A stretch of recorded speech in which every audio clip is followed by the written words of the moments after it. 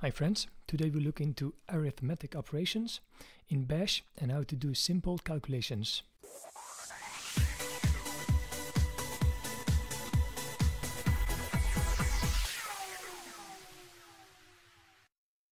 As promised in the last video, here's the answer to the second Bash challenge.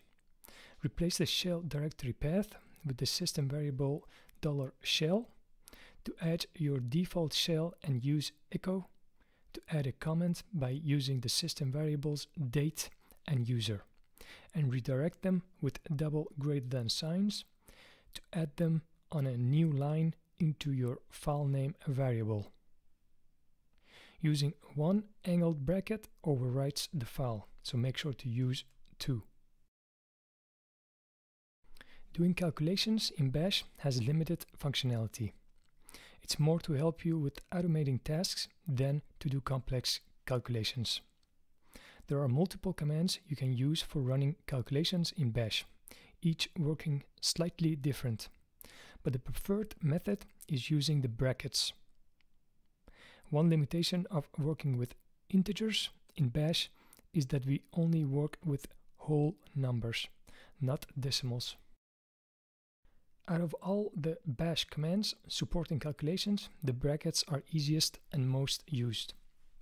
Simply use the echo command followed by the $sign with double brackets and place your calculation inside the brackets.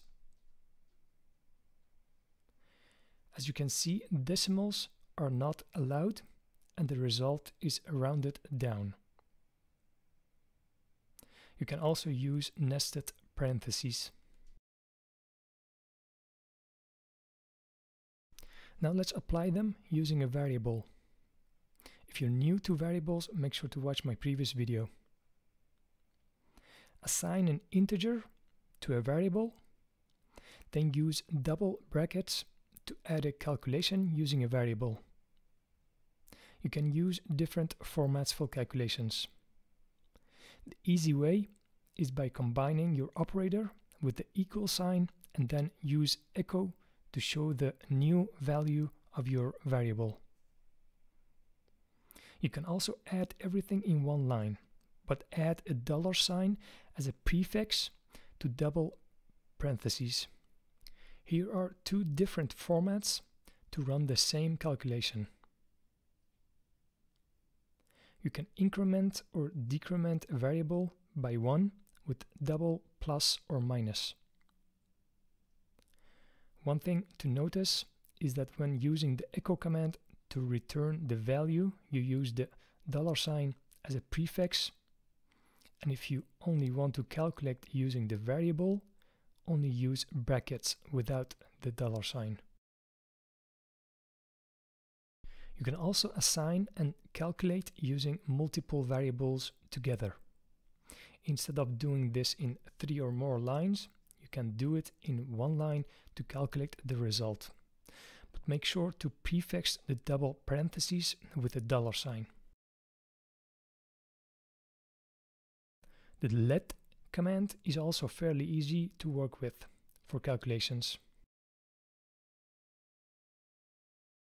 Some variables like date can also be calculated, but using their own flag options instead of arithmetic operators. For example, calculate date with the -d flag. Here we assign a variable to current date plus 10 days and print it using echo. Here is your third Bash challenge. Use the script from the last video and add a script which adds a comment on the 3rd line of the new script, which says that you'll need to finish the Bash tutorial in 14 days from today. The output should create a script file, something like this. I will share the answer in the next video.